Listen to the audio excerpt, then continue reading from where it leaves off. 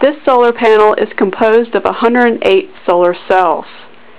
They are arranged in rows of 9 and soldered in a serial configuration. There are 3 groups of 36 cells that are wired in a parallel configuration.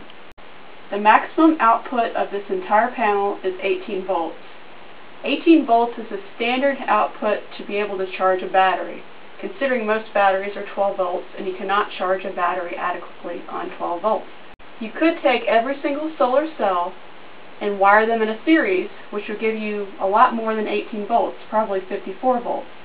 But that would be too much voltage for your battery, and you would definitely fry your battery. Having the separate group of 36 cells per 3 groups will increase your amperage, but your voltage will remain the same at 18 volts. So here we have the breakdown of evergreen solar cells.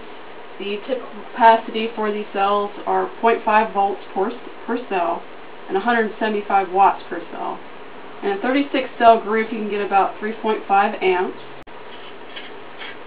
These solar cells are very fragile and you need to handle them delicately in order to not break them. They're actually very brittle. They snap very readily, and you will lose a couple as you're doing this project. And here are the evergreen solar cells. You have the pretty blue side is the negative side of the cell, and the gray side is actually the positive side of the cell. They're commonly available on the internet, especially eBay. Right now they're going for a pretty cheap price.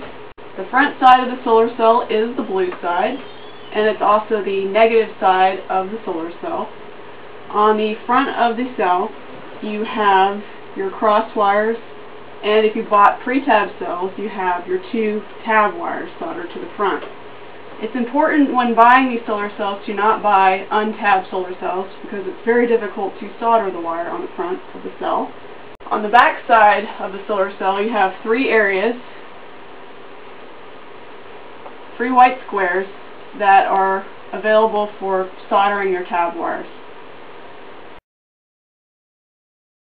And how these are fit together is you want to put the good side or the blue side down on the table, and you want to solder the wires coming from the front of the cell, which are actually your negative leads, to the back of the cell, which is the positive side of the cell.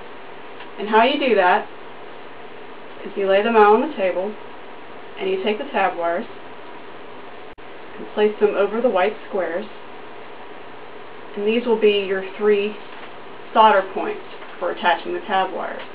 In order to get adequate spacing of the solar cells, so you'll be able to fit them on the glass panel later, you need to make a jig.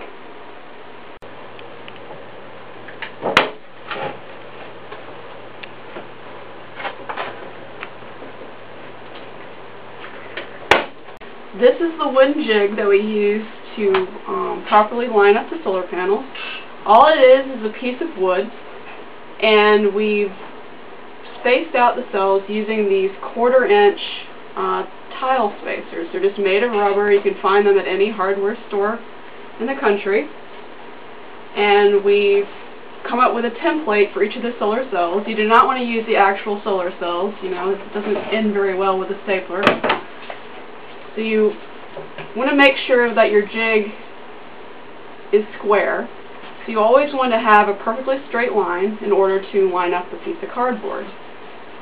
So you simply put your cardboard jig down, and when you want to align your tile spacers on the corners of your cardboard jig, and you secure each of these tile spacers with a heavy-duty stapler. You want to be as precise as possible when doing this, because if you solder the joints uneven, you will not be able to fit them properly on your finished product. Lay 9 panels, blue side down, in the jig.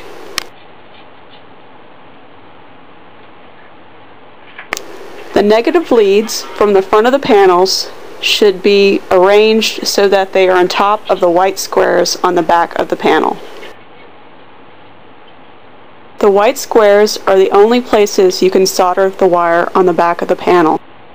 Use weights to weigh down the tab wires from the front of the cells over the white squares. We have used glass weights instead of metal because the soldering iron acts as an electromagnet and will pull metal objects toward the iron. The type of solder to use is a 60% tin, 40% lead rosin core solder.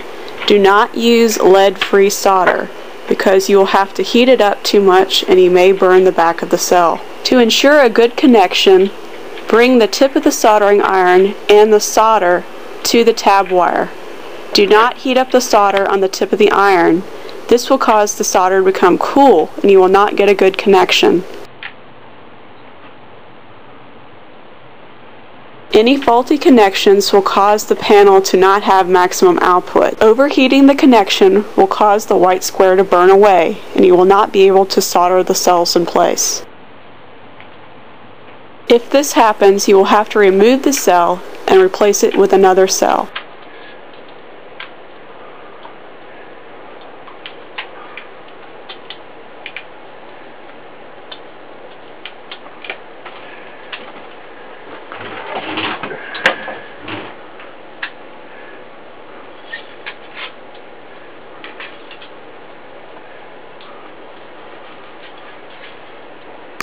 Cut 2 tab wires for the last solar cell and solder them in place. After all the panels are soldered together, they should be tested for adequate function with a voltage meter.